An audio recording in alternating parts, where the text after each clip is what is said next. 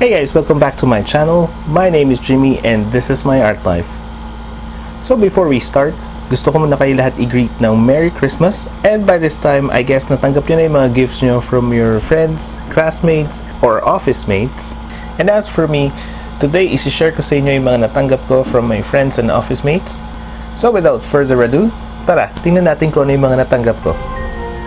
Okay, let's start off with this one. This is from Aryan, one of my batchmates, pero she works on a different department at ito yung binigay niya sa akin. Just a simple Christmas note. Tapos yung M&M's, wala na. Kinain ko na siya during shift. So ito yung note ni Aryan yung binigay niya sa akin, yung gift niya. At ito naman next is from my seatmate Yazzie. So binigyan niya ako ng chocolates. Actually, bawas na rin yung chocolate kasi kinain ko na rin during shift. So, ito yung note niya sa akin nung binigay niya yung gift. And next naman is from my teammate Jean. Dalawa yung binigay niyang gift. So, itong isa yung note niya. Saka, meron siyang mga chocolate sa loob at candies. Tara, buksan natin. Tingnan natin kung ano tong gift ni Jean sa akin.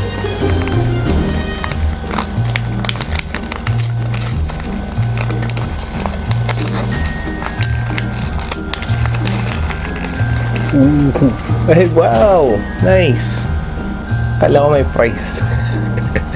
Pinutol na pala. Okay, so ito yung gift ni Jean, coin purse. Just tamang-tama kasi lagi akong nakakalaglag ng mga bariya. So nawawalan ako ng pamasahe all the time. So buti na lang binigyan na ako ni Jean ng coin purse. Thank you so much, Jean, for the coin purse. And ito namang next gift na to is from Era. Thank you, A, for the gift. At ito, ipagkatao lang sa inyo yung note ni Era. So tara, buksan na natin yung gift ni A.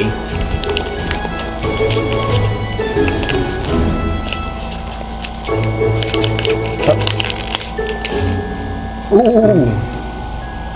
Nice!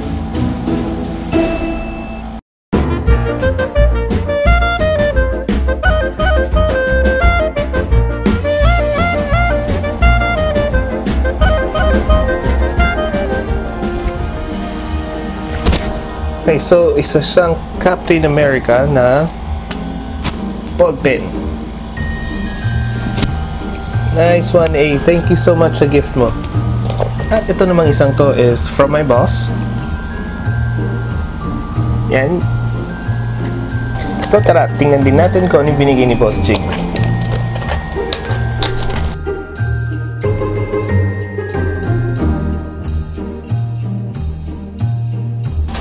Hey, nice one, boss. Thank you so much for the gift. So, tingnan natin yung loob.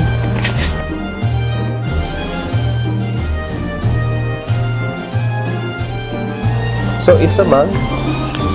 Tapos, meron siyang wooden na takip na pwede mo rin gawing coaster. Balik muna natin sa dyan. May kasama siyang pang stir na teaspoon at pwede mo siyang ilagay dito at kapag nilagay mo siya dito pwede mo pa rin isara yung takip. Nice, nice. Thank you so much, boss. At ito naman dalawang to is from Timmy. So itong isa are candies and chocolates. At ito yung note niya. Tapos may isa pa. Itong isang to is a comb. Tapos, syempre meron din siyang note for this one. Yan yung note ni Timmy. So, Timmy, thank you so much for your gift. At yung next gift na papakita ko sa inyo, ito yung main gift for today. Ito yung nakuha ko sa exchange gift or locally we call it Monito-Monita. So, ito siya. Mabigat. Sabay-sabay natin tingnan kung ano tong gift na to. And the most funny part is, kay Timmy na naman ang galing yung gift. Siya yung nakakuha sa akin sa Monito-Monita. Papakita ko sa inyo yung note ni Timmy.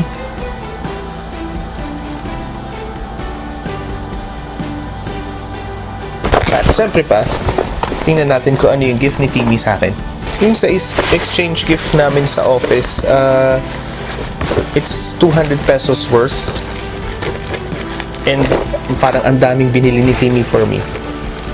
So yung first, oh, nice! It's a Chinese brush, other known as Mopit. So in my future videos, tingnan natin kung ano yung mga pwede natin gawin for Mopit brushes. We all know that yung Mopit brush is used for calligraphy and most of the time inks yung ginagamit dito. But on my future videos, I'm gonna compare it with other brushes and also let's see kung ano yung mga pwede nating magawang artworks using a Mopit brush or Chinese brush. So next, mabigat pa rin.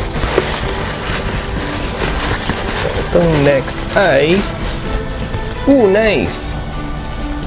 Isang palette ng watercolors. I guess ito yung type ng watercolor na ginagamit ng mga grade school students. So gagawa rin tayo ng videos in the future using grade school level na watercolor. Tawagin na lang natin itong Basic Art Material Challenge. At meron pa. Mabigat pa rin siya. So yung last gift ni Timmy will be isang set siya ng HPW na poster colors. So meron siyang 12 colors at nakabote siya individually. Sa natin. Ay, naka-seal pa. Kaya lang guys, buksan natin. Sorry, naka-seal.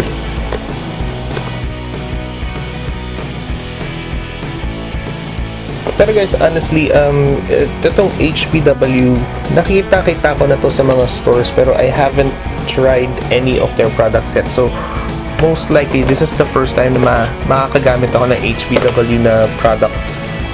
So, watch out for the review nitong HPW na poster colors. Of course, isa-swatch natin and we'll make an artwork using this HPW 12 colors na poster color. Medyo pinagpapawisan ako, hindi ko pa rin siya nabubuksan. Wait lang guys, wait lang. Sandali. Eto na. Malapit na. Ayan na po. Mubukas na. Eto. Aray. At ayan, nabuksan na, tanggal ko na rin lahat nung parang sticker niya. So, tingnan natin. Ala una. Alas dos. Alas tres. At then, so, ito yung buong set niya. Meron nga siyang pots or bottles. So, meron nga siyang individual containers or pots for each color, which is maganda. Tapos, ang ganda ng case niya kasi it's like thick plastic. So, kahit malaglag mo siya, okay lang. At since impatient ako at hindi ako makapaghintay, buksan natin yung isa sa mga colors and let's see. Yung consistency. Take naman yung consistency niya, hindi siya yung parang watery na poster color. Parang gel yung, parang may pagka-gel yung texture niya. Malalaman natin yung full features nitong poster color na HPW kapag ni-review ko na tong product na to. At mag-leave din kayo ng comment kung ano yung unang gusto nyong makita. The Basic Art Material Challenge, the Mopit Brush Comparison, or yung review ng HPW 12 color poster paints. So again, Timmy, thank you so much sa gift mo. And sobrang pinasaya mo yung Christmas ko. Thank you ulit. And so guys, hanggang dito na muna yung video natin for this Christmas episode ng MyArtLife. And sana i-share nyo rin kung ano yung mga natanggap nyo sa Monito-Monita at yung mga gifts ng friends nyo or office mates ngayong Christmas. Just leave a comment down below para ma-share nyo rin sa iba kung ano yung mga natanggap nyo. And again, my name is Jimmy. Thank you for hanging out with me dito sa MyArtLife and I'll see you on our next project. Bye for now and Merry Christmas sa inyong lahat.